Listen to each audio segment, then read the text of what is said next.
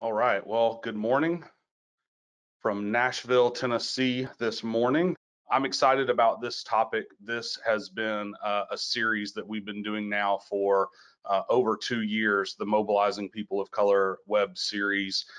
This will be part two for the Mobilizing Latin American series. If you didn't catch episode one with David Ruiz of Avant, I highly recommend you go to our YouTube channel and check that out. He did a fantastic job of laying out some foundational missions history of the Latin American people, and it was just fantastic.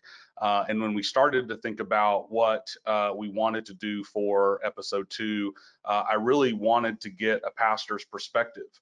We're all a part of the body of Christ, and pastors have a unique perspective to the successes and also the challenges.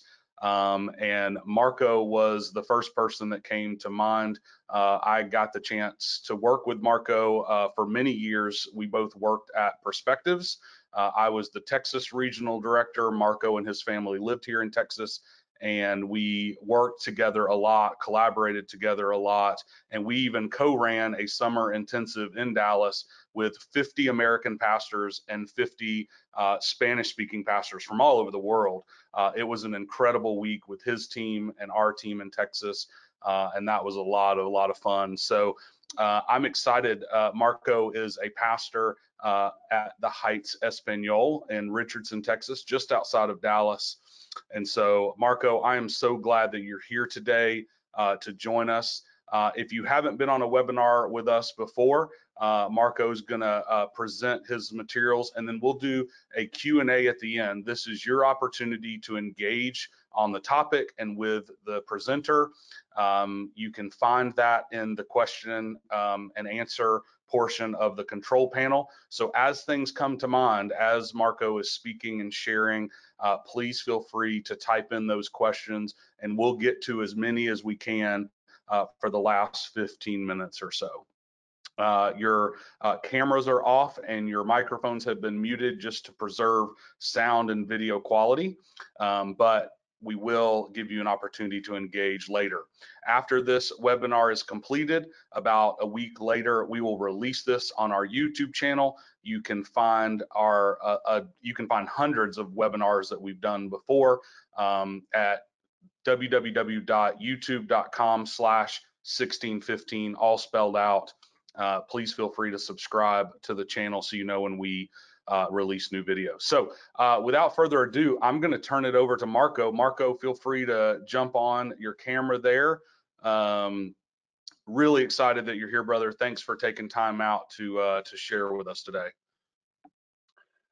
Well, thank you, David. My pleasure to share with you guys. I'm going to wait for a little bit to see the presentation on the screen, but yeah, my name is Marco Murillo. As David said, I had the pleasure, the honor to be serving in the Latino church here in the U.S. I'm from Mexico City, and I came with my family to the U.S. in 2010 just to pursue some theological studies. My wife to take a furlough from the mission field. She's from Michigan. I met her in Mexico. We had 2 kids in Mexico, and then when we moved to Texas, the Lord gave us the 3rd kid. So she is a Texan Mexican, and the other kids are Mexican American. So they do have this dual nationality. But I'm gonna wait for the presentation to be in the screen. But I would like to share with you the perspective from the pastoral mobilization. I had the privilege to be in the ministry for 23 years now. I came to Christ when I was 18. And then from Mexico City, I had the privilege to go to Argentina and do some seminary studies there. Sorry, I'm trying to move this presentation. So went to Argentina and then went back to Mexico City, where I met my wife, and I've been in the ministry for 23 years, pastoring in Argentina, pastoring in Mexico, in Texas, in Georgia, And now we're back in Texas, mobilizing, trying to lead the Latino church. I'm going to share with you 5 points. I would like to start talking about the challenge of the Hispanic church in the U.S. The challenge will be the balanced growth. The second point will be the Hispanic population. Let me just give you a couple numbers just to have it in mind, because we are the second largest Spanish-speaking country in the world, just right behind Mexico, who has like 130 million, and happened that in the US we are more than 60 million now. The third point will be the biblical mandate. We are in trouble because we're not obeying what the Lord has been said and commanded us. So let me explore with you in 5 minutes just the biblical mandate and how the Latino church has a role. And fourth point will be, I would like to share with you some surveys that I run locally with some pastors in the area, just to have a better view of the challenge, the problems we're facing here locally in the north part of Dallas, Texas. And let me finish with some proposal to you. I would like to propose something which is going to be the mobilization of the Latino church, and that's going to be starting from national mission trips, national short-term mission trip. So let me start with this, the challenge that the Hispanic church, I'm pretty sure all churches in the world has this same challenge, but I'm seeing that many churches are just working in growth with numbers, right here. The challenge is to grow, but in a balanced way, not just a number. It's so easy, if you're a pastor, you're a leader, it's so easy to fill the pews, or you could be very tempted to fill the pews by preaching the prosperity gospel, just to preach whatever the people are looking to hear, just to fill them, to make them feel good, like you're a champion, you can have what you want as long as you're having faith. I mean, growth in number is a challenge, but let me repeat myself, because it could be pretty easy to grow your church just by preaching whatever, right? So it's not about to fill the pews, although we have this challenge. We want to see more people coming to Christ, but the challenge of growing in number, it could be fulfilled pretty easy. Just not preaching the Bible, just do prosperity gospel. And I'm seeing a lot of people, a lot of churches struggling with that. So the temptation is just to start preaching whatever, just to make the people feel comfortable. And we know that's not the goal, right? But the challenge to grow the church is not just in numbers. You gotta be preaching the Bible, so you gotta be growing in quality. And by quality, what I mean is obedience. The Lord has been giving us commands to obey. He expects from us to be His disciples. And if there's not obedience, well, you're not a disciple. If you're not doing what the Lord has commanded you, you're not a follower. I mean, to be a disciple, you have to obey. In the New Testament, we're going to see that when the Lord is given the Great Commission, is telling us to go and teach all that He has commanded us, all the Jesus's commands, right? Got to be the first thing that we teaching to our disciples, and not just as a mere information, but something that people has to obey. You'll see more than 50 commands, Jesus's commands or the apostle commands in the New Testament. What we do here in the church is just narrow to 12 commands, which are like be baptized, like participate in the communion. You got to be giving, right, and offerings. You got to go and share the gospel with other people. So the challenge is to grow the church, no in pews or people in pews, but those people to go and obey, to do whatever Jesus is commanding us. So that's the challenge. Not only people in the pews, but people who is obeying those commands. The third thing that is another challenge to grow the church is the outreach. So we gotta go and reach people with the gospel. We gotta be sharing the gospel to everywhere, every place, right? We need to go even we need to share the gospel even in English, even if it's broken, because we're not commanded to only reach the Latinos, or there's some fantasy of this bad idea of the Latino church that you only have to reach the Latinos because you speak Spanish. And no, the Bible doesn't say that. The Bible says that we need to go and reach as many as possible. So for the Latino church in the US, it's a challenge to go and reach other people. And to be able to reach other people here in the US, it's got to be through the English. Even if it's broken, even if you are so limited, like myself, I'm pretty limited in my English, but I had to preach. I had to be there. I had to learn the basic vocabulary and to be reaching out other people with the gospel. So that'll be the first challenge, the first point that I would like to share with you as a Latino church in the US. We got to grow in number, we got to grow in quality, and we got to grow in outreach. And all that has to be, if it's possible, at the same time. Many pastors, many people are going to be waiting just to be a good number and then to start teaching them the commands. And then when they're a good number and they are mature or they are growing, they're going to go and reach other people. The, the challenge is not to wait, not to wait. If you're 5, you're 10, you're 40, just start by obeying. And the way you're going to be growing as a disciple is just to go to obey, and go to obey by sharing the gospel.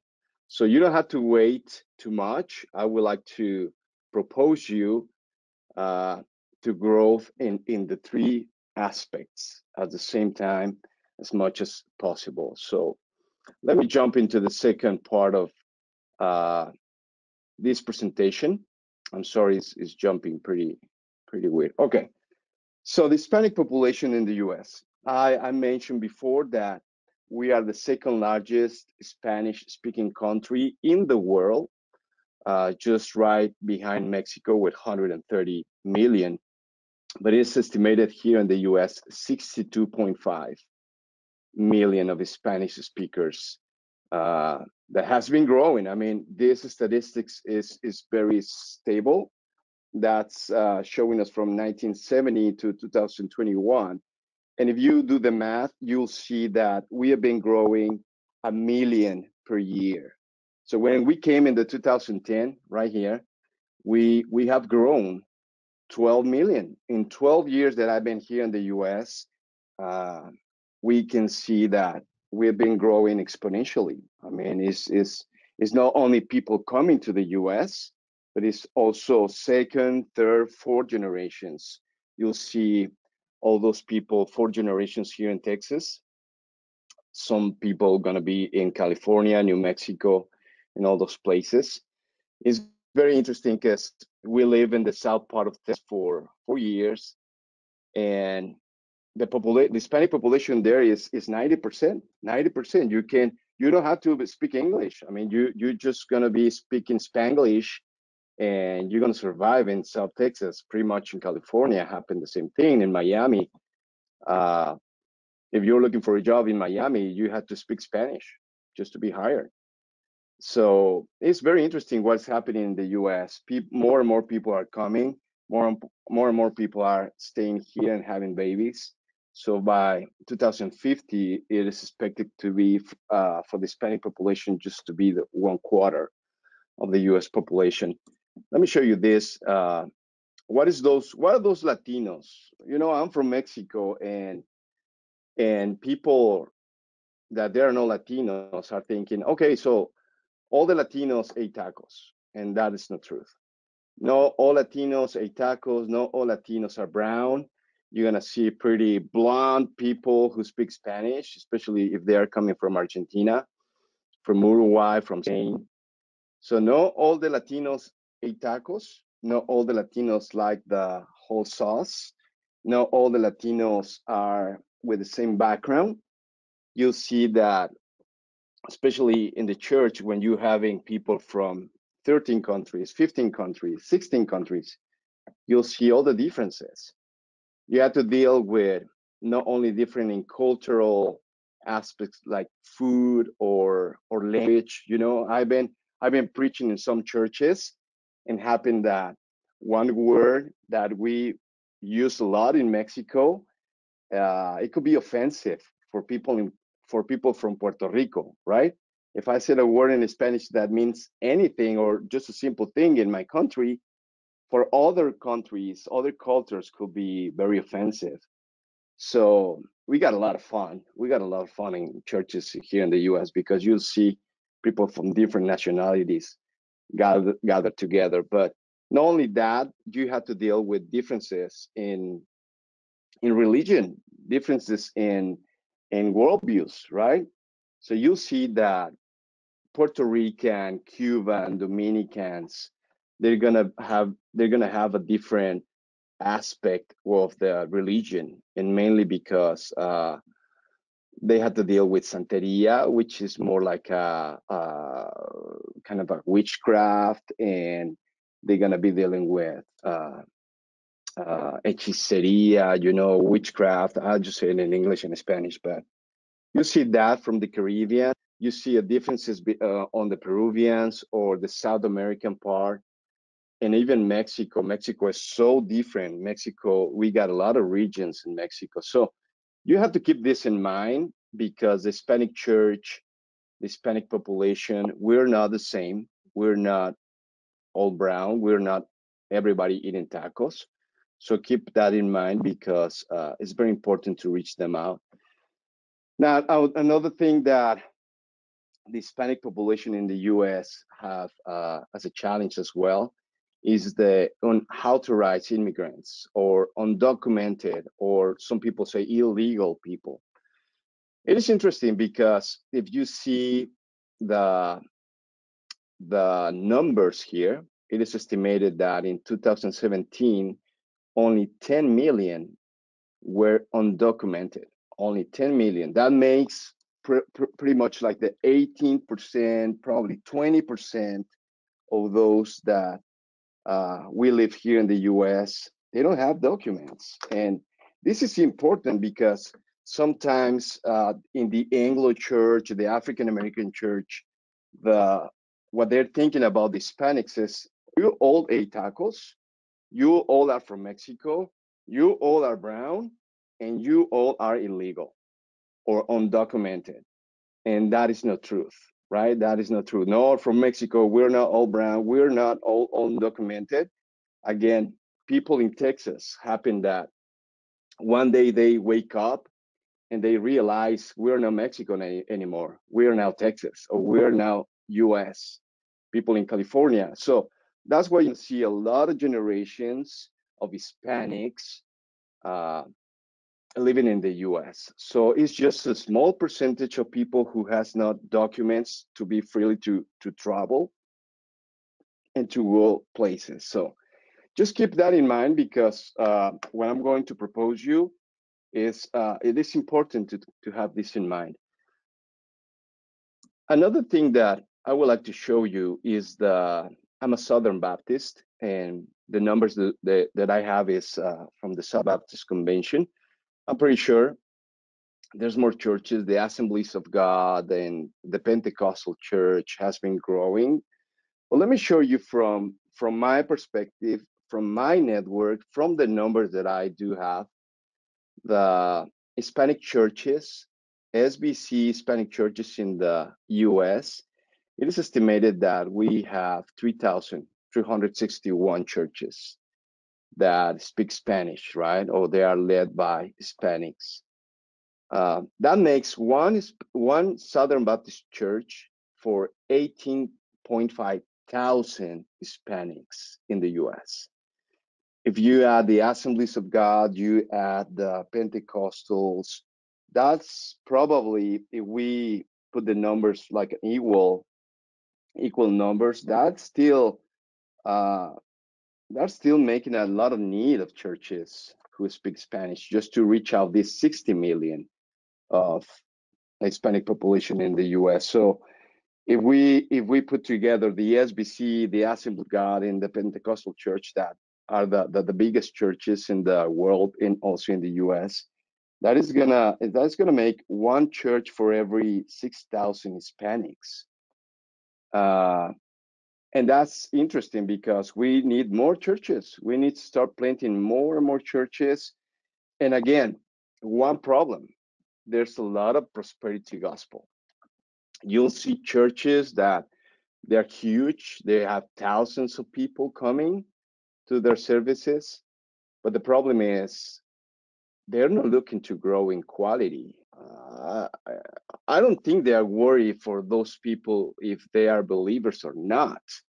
Because of prosperity gospel, they're only looking for numbers, for money, for come and be healed, come and hear that you're a champion, that you can do everything, and not necessarily our churches. It could be Baptist churches, it could be Pentecostal or whatever. But if they are preaching not the gospel, if they are preaching the prosperity gospel, which is a lie, that's obviously we're not going to see churches being mobilized. We're not going to see churches growing in quality. Those churches are not asking people to obey Jesus's commands or to go and make disciples to other places. So what we need here is healthy churches, those churches who are preaching the gospel. They are welcoming everybody by preaching the gospel and asking them to grow, to be disciples. And if they are disciples, they need to go. They need to be mobilized. Just keep that in mind, again, because it's a good challenge. Let's go to the third point, which is the biblical mandate. I'm not going to spend too much time here because it's obvious. If you are in this podcast, it's because you are a believer and you know these Bible verses. But let me remind you this. The biblical mandate to go and make disciples is also for the Hispanic church. It's for everybody. The problem is that for many years, the Hispanic church has seen themselves like the mission field, right? Like I'm poor, I'm uneducated, or I'm just came to Christ the last year, so I'm the mission field. Still, come and help me. But we don't think is that a right way of thinking about ourselves. In 1987, 84, a group of people, a group of missionaries, mobilizers, missionaries, leaders, pastors, they get together in a country, and then they came out with this idea that we're not a mission field. More than an idea, it was a declaration. We're not a mission field, but a mission force. We're here to go and make disciples. So let's stop seeing ourselves as the mission field. Let's put our pants like the adult person and then just go and make disciples, because that is there in Matthew 28 for all the disciples. Hey, you got to go and make disciples to all nations. The interesting part that we can see as a strategy is in the book of Acts, right? When is Jesus himself saying, and you shall be my witnesses both in Jerusalem and in all Judea, Samaria, and even to the remotest parts of the earth. So let me propose this as a strategy, or at least we are using it here at the Heights. We got to go and reach out our city, right? Or Jerusalem. And then we got to go to the Judea, which is a region, probably our state. Here in Texas, you got a lot of land to cover. You have to make 12 hours from south to north and to east to west just to be able to be out of Texas, right? But that could be our Judea. Another part of this command is to go to Samaria. not necessarily is to go to other regions, but to go to other peoples here in the same city, in the same region, that they probably speak different than us. They have a different religion, they have a different culture, but we got to go and reach them out. And of course, going to the remotest parts of the earth, going to the end of the world, to the unreached people groups. That's the command that we should to obey.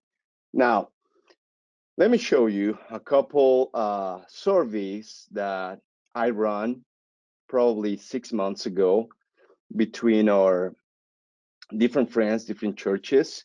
It is a survey that I run to 40 Hispanic churches or pastors, 40 SBC pastors that we work together here in the same region, in the same state.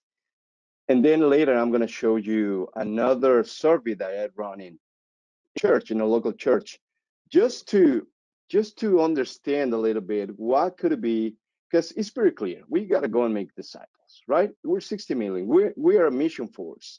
There's a lot of need. We need to plant a lot of churches, and then we need to go and reach other peoples.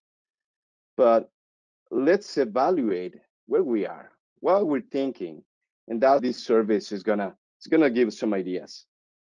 So 47 of those 40 another churches, SBC churches here in our region in Texas, they were older than 10 years old. By means is they've been working for 15, maybe 20 years, reaching out people here in the state.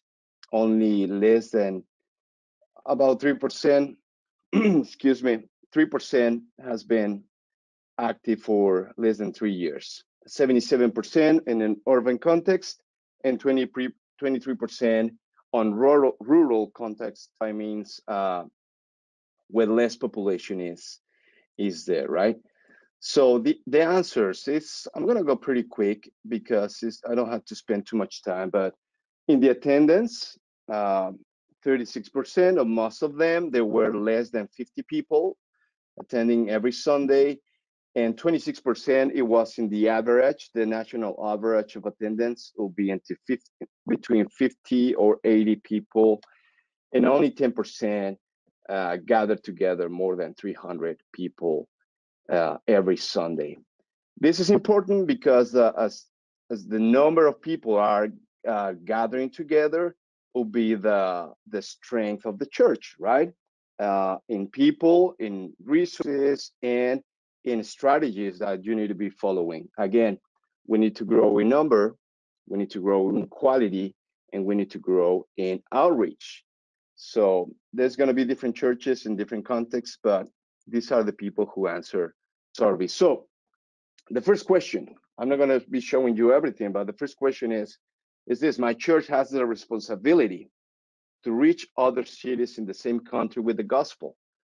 And obviously, because we are good Southern Baptists, we say yes. 90% agree with that. We need to go and reach other cities in the same country with the gospel by means national mission trips. So if you agree with that, well, let me ask you this. My church has the knowledge to do short-term national mission trips. And then 57%, most of the majority, they were agreeing with this. But yeah, we know what to do, right? Because we are good Christians. Only 23% disagree that, well, no, to be honest, we don't know. But this is the shocking thing, because yes, we know what is in the Bible, we know how to do it, but what is our experience? Our experience in national mission trips in the last 5 years, the 43% says none. We haven't had any mission trip more than our region, more than our Jerusalem. We haven't go to other places. It's non-experience. 20% is going to say, well, some, 1 or 2 trips. Remember, these are 5 years. And the most of the better, they have some regular 3 trips, making a trip and a half, 1 trip in every 1.5 years. So it's not too encouraging what we're seeing. We know the Bible, but we're not obeying the Bible. Of desire to make national mission trips, 83% were agree. Like, yes, we would like to do it. The problem is we probably don't know what to do, or we haven't had the opportunity, or we haven't been exposed. We probably just working in numbers to growth or church, or probably we just teaching the Bible, and when the people understand, they're gonna go by themselves. But again, the propose is not to growth one part of a time, but to growth in a balanced way, to grow in number, quality, and as you're growing in those numbers and in that quality, just go to obey. So that's a big challenge. Let me share with you briefly our local church context. And let me be clear, it's not because we're an example. Of course, we're not. Just it's an honest way of thinking about ourselves. All right. So a local church is an urban church. We are in the middle of the city. Major highways right here. Has been here around for 30 years, and we are a group of 170 in attendance. I mean, we're growing. Last Sunday we had more than this, but after COVID, everybody is like trying to reach out and trying to be in the numbers again. But that's a local church, and that's are the questions that we ask here. We ask our people, those 170 people, what do you think? My church has the responsibility to reach other cities in the same country with the gospel. 78% said, agree. They said, amen, pastor. They say, yes, we have this responsibility. All right, so let's see. What else? My church has the knowledge to do short-term national mission trips. Again, all beautiful people said, amen. 62% agree, 22% disagree. They say, no, we're not ready. We don't have the knowledge. We need to prepare better and more. But at least I know where the people in our church are. Or desire to make national mission trips. Again, 83% said, I'm agree. I'm on it. I would like to go. 17% on the side, they don't know, for many reasons. And this is interesting because I know the church is knowing that they gotta go and make disciples. They have the desire to go. Now let me ask you, what could it be the biggest obstacle? Because we're not doing it, right? So what could it be the biggest obstacle for you to attend a mission trip if we're planning to do it, to go into another city here in the US? Well, 46%, they answer, you know what? Time. I don't have time. I work and I work a lot. And that is truth. I'll tell you something. The Hispanic church has to work sometimes double or triple to be able to send their kids to school, to pay for the college, to do just a normal living. And I know 40%, 46% of our people, they're willing, they know, but they're not going to be able because they have to work. 26%, they're going to say, well, the finances. I'm barely making month by month, right? So that's a problem. I would like to go, but I don't have the money to do it. And interesting, because 11%, they said, well, I do not have the legal documents to travel. I do not have the freedom to go wherever I want.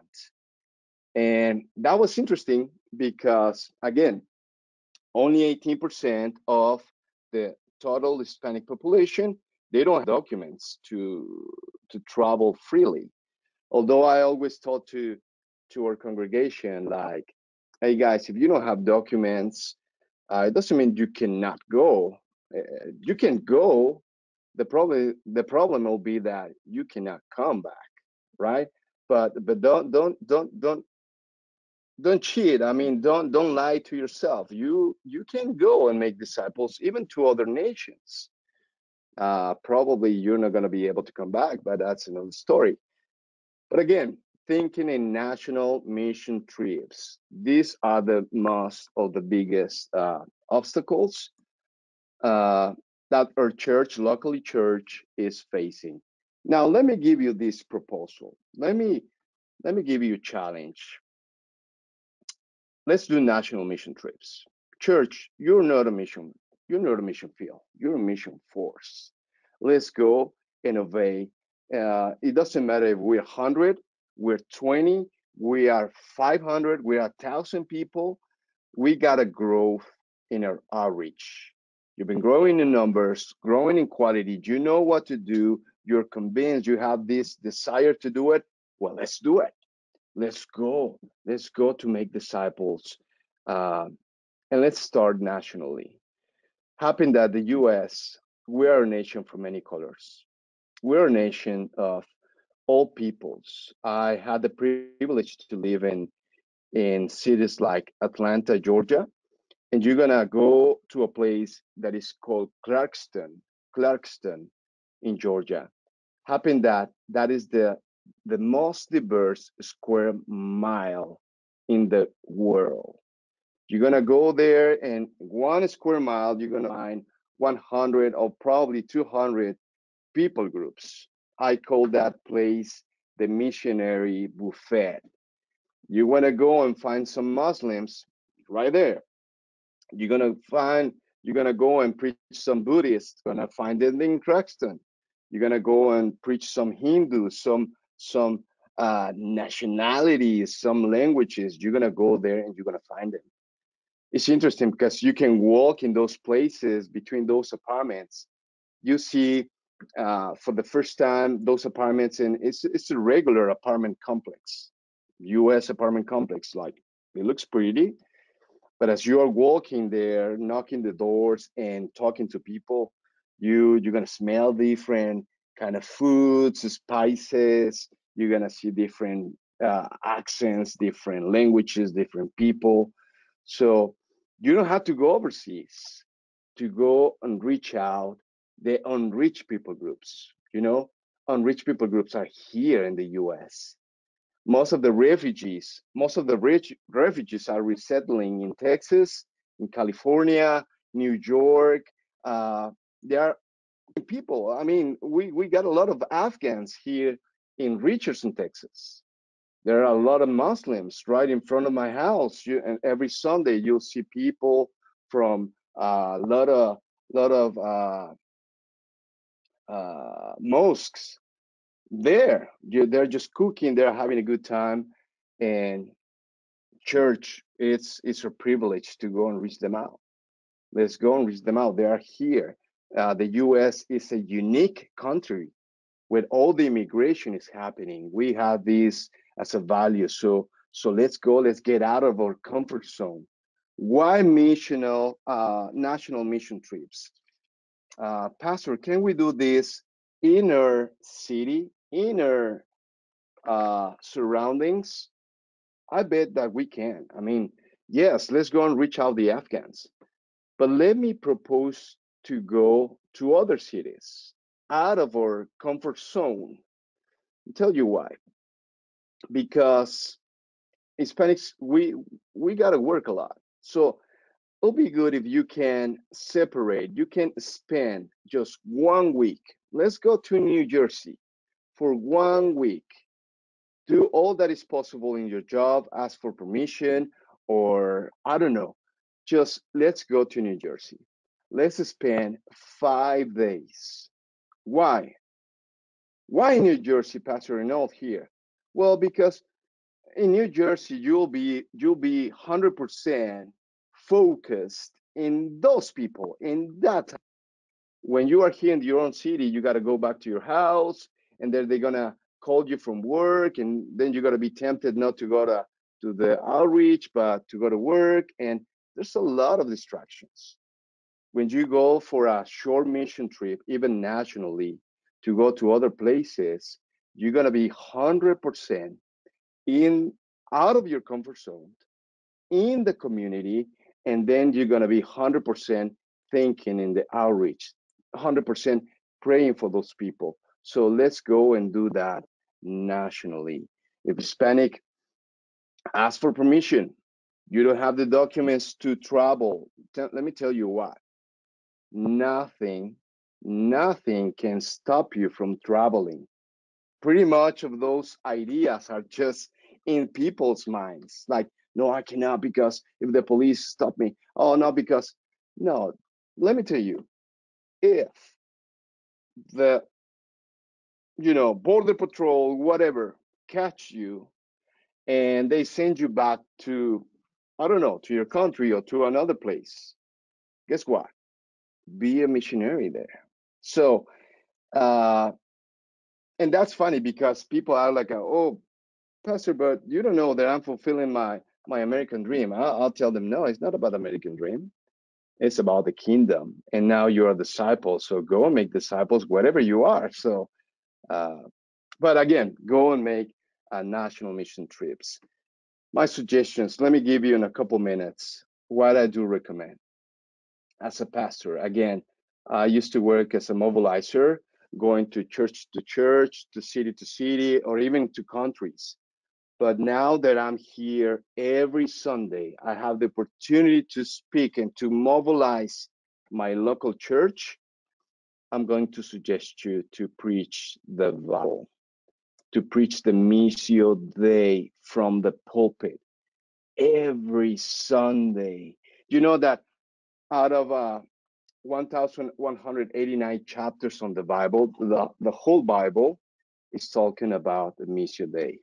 From Genesis to Revelation is about God's glory. And the gospel is also in 1,187 chapters of the Bible. So the whole Bible is talking about the gospel, is talking about Jesus. So take the time to mobilize your church from the pulpit every Sunday. Every Sunday, you gotta be inspiring your people. You gotta be letting them know there is a big need for Jesus to be preached.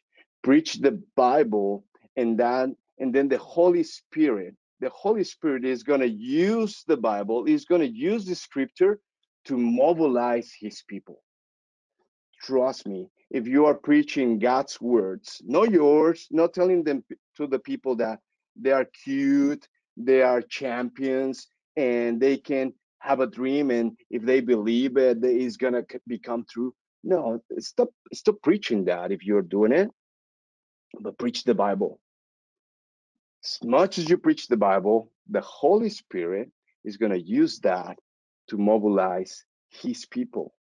So the true believers are going to be mobilized just by hearing the Bible every Sunday, talking about God's glory, talking about the gospel, talking about Jesus, looking for the people. Jesus as the solo Christus, right? The church right now, we're having this series of the five solas. And the five solas are all about the gospel. It's all about salvation.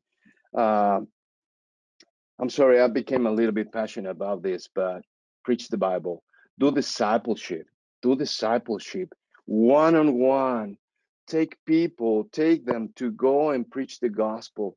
Use tools, use different tools to train your people, like perspectives, explore, no place left, etc. There's a lot of resources. Today we have podcasts, we have videos, we got trainings. Do that for your people. Disciple them, teach them to obey. And the fourth thing is I would like to suggest is just go. Just go. Plan. Do network.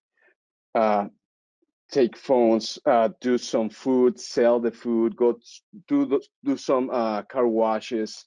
Just go. You gotta go. You don't have the money. Well, let's do some. I can't think right now, but you know what I mean. Let's do fundraisers. Let's do crazy things. Go and have fun. Once you're there, eat with the people. Go to their houses and be inspired for them. So be a good disciple of Jesus? I'm not going to talk about this, but practice, practice, practice. Do a lot of practice. Go and preach the gospel. Go and gather people.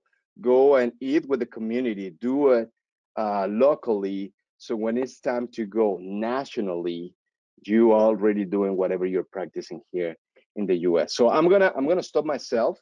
I'm sorry I spent a little time, but David, what we don't jump into the Q&A time, if you will.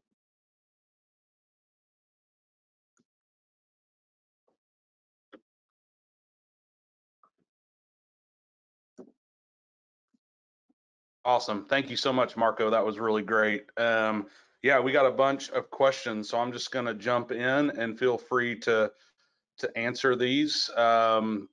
Someone asked, I want to ask how we, all denominations and ethnic churches, can help to support and grow Hispanic leaders to lead Hispanic churches to grow the resources needed. Yes, that's a good question because he has to take more than my denomination. He has to take more than my church, right? To be able to fulfill the task is going to take us everybody. Uh, what we're doing now is prayer meetings. If you can facilitate some network meetings starting by praying, that'll be awesome. I don't like too many meetings that they're just looking for me or for my people to go to their events. I try to, I don't like that. But when there are other leadership asking me to come and pray, asking me and strategize, asking me and be part of something, uh, I'm on it, you know? So networking, start some networking movements locally, starting by praying. Yeah, that's really good. I love this question because you began to touch on this a little bit in one of your slides. How can the Hispanic church in the U.S. help people unlearn the idea of the American dream and renounce that comfort so they can obey the Great Commission? Yes, David. Well, let me say this. The American dreams look different from the Latino. It's different than the Anglo, okay? The American dream, I like this David Platt book, Radical. And the American dream from the Anglo is to have the third house, to have a boat, to have, vacations in whatever. No, for the Latino, pretty much the American dream is to have safety, right?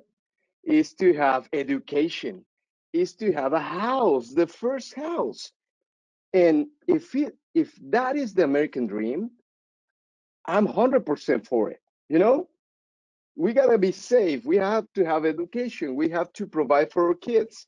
So sometimes the American dream for the Latinos is misunderstood, thinking that is everything is bad. And I don't think that. I think that the Latino church has to be focused and just to flourish, right? Just to be able to provide for their family. Uh, if that is the American dream that the person is asking for, I'll say no. Let's empower the Latino church to be there, right? But if it's about the second house, the boat, to go and to do vacation in other places, let's just preach more Bible. I think that's the solution. Let's show the necessity. Let's show them that if God is blessing you with that job, with that little company, small company, let's start giving more, right? Yeah, that's good. That's good. I like that. Someone asked, which resources in Spanish would you recommend for helping lay people see the Missio Dei throughout Scripture? I think I know one that you're going to mention, but there may be others. Of course, that the best tool that exists that and I'm not saying this just lightly, is because I've been in the ministry for 23 years. I've been in a lot of seminaries in different countries. The one that I feel, the one that I learn is the most effective is perspectivas, all right? But I know it's a lot of reading, it's a lot of stuff to be there. So another thing that I'm using at church is Explore. Explore is like a perspectives condense. It's a pretty much it's a pretty less material. Perspectives, Explore. You're gonna find Misión Mundial, which is another good resource. It's 3 books, three. It's a series of 3 books. Misión Mundial, Perspectives, Explore. Even Enfoque Global is another sources that for churches that they want to have this strategic mission trips and all that kind of stuff. We got a lot of resources, and I'll be glad to share in the chat or something like that. Yeah, that's good. Good. Let's see. Looking through all these. You talked a bunch about national trips, and I think there were some that were both national, but someone specifically asked, what are your thoughts about international mission trips? Yes, well, yes, of course, it's there, right? The command is go to the ends of the earth. I'm trying to emphasize the national trips as the starting point, right? Just getting out of the comfort zone, go to nationally, and then go internationally. Of course, I'm 100% about it. But let me tell you this, the Latino church or the Latino believers, pretty much when they're thinking in mission trip, they're thinking in their own country. So me as a Mexican, oh, let's go to my country because I do know a lot of need. Oh, let's go to Cuba, let's go to Honduras, let's go to, it's nothing wrong going there, okay? It's nothing wrong. But let me tell you this, the national church has grown a lot. So if you're going to Latin America in a mission trip, go to train the leadership, not to do the job, all right? Let me propose this. Don't go to preach the gospel. Well, that seems crazy because we got to be preaching the gospel. Yes, but you got to train the people to do the job because locals, they're going to do it much better than us going from the country, from a different country. But go to the unreached people groups. Tell you something, this face is very familiar if I go to Morocco, if I go to Iraq, if I go to Iran. Go to those places. Go to those places. Take your people because the connection that we have with Middle East is huge. You're gonna be walking in Morocco and you're gonna be thinking, oh, I'm in Mexico. No, it's Morocco. It's just happened that we got a lot in common. Go to support the missionaries there. God is sending a lot of Latinos, a lot of Americans, a lot of Africans, a lot of Asians to those places. Go and be for them. Go and fix their car. Go and take care of their kids. Go and teach self-defense, whatever. But go, if you're going to go internationally, go to those places, unreached people groups. You see the connection, and you're going to be sending people like immediately because of the need. I love that, Marco. I think when I first took perspectives, I heard from a missionary from Avant Ministries, or sorry, at that time it was Camino Global. And I know you know some people that served with them. And I love because I never knew those cultural language, not only the visual, but cultural and language similarities that just made that so strategic. It's so hard for gringos like me sometimes to get into those countries, but there are so many opportunities there strategically. So I love that. And I also love one of the things you mentioned about even national mission trips. I liked when you were talking about going to a city outside of your own. Yes, we should love and serve the city that God has placed us in. But you brought out something really important, that idea that when you're in another city, if you're in your home city, you're distracted by all the things that happen in that city. If you step away from the city, if you go to the East Coast or to the West Coast or Northwest or whatever, it's a little bit hard for people to pull you away. You're a little bit more immersed into the team dynamics, also the service and that kind of thing. So I really enjoyed you kind of speaking to that kind of strategic focus. David, and can I say this?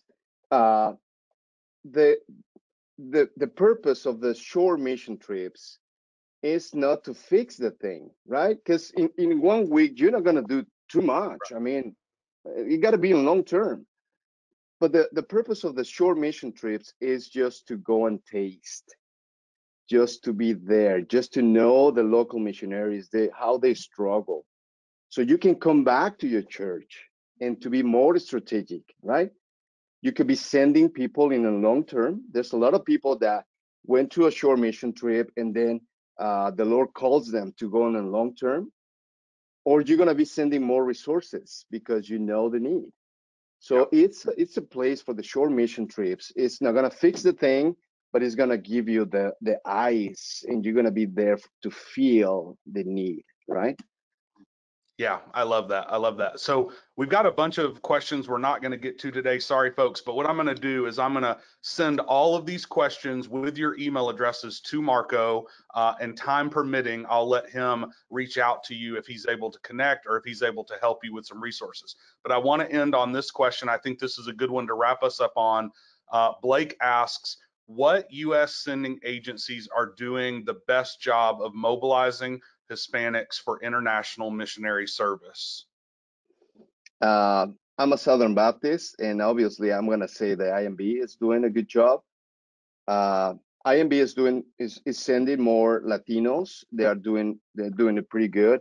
The problem with that is pretty limited, right? You got to be Southern Baptist. You got to have some kind of education. You have to be in some kind of level. As far as I know, could be another agency. It's like Avant. Avant is doing a good job. It's a great job. Camino Global. I mean, former Camino Global. I'm sorry. Camino Global joined to Avant. They're doing some great job. David Ruiz was with 1615 a month ago, probably. So that's the answer. That's your answer. IMB is doing a great job. Something like Avant is doing another good job. That, as far as I know. Yeah, I mean, Avant is obviously, we've been partnering with Avant for over 20 years, and we love David. Not only did he do a webinar with us in this series, but he also came to our Mobilized Church workshop in Kansas City and really loved it. I will tell you, for those of you that are on the call still and watching later on YouTube, we're in the process of translating our books and our materials into Spanish. It has been highly requested. We are in the process of working on finding the right translators and getting all those things into play. We are kind of moving into the fundraising portion of the translation project. So if you've been a fan of When Everything is Missions and you feel like that would be a resource to Spanish speaking churches, not only here, but globally, we would love for you to reach out to us if you'd want to partner with us on that, as well as the Mobilized Church. David Ruiz works with a network of like 60 countries, and he believes that the Mobilized Church is one of the most needed assets in Central and South America, which is a huge blessing to us. And we're thankful that we can serve the global church that way. So if you have any questions, feel free to reach out to us. Marco, again, brother, so good to see you. It's been too long. We live too close together. We got to grab lunch sometime. But thank you so much for coming and sharing just your experience with us today. We really appreciate it. My pleasure, David. Right? Let's grab some lunch. Yeah. Yeah, let's do it. All right. Well, hey, everybody, we're going to sign off here, and we will see you next month. We're going to be joined by Africa Inland Mission talking about strategic access to closed countries, or are they really closed? So hopefully we'll see you then. You guys have a great day.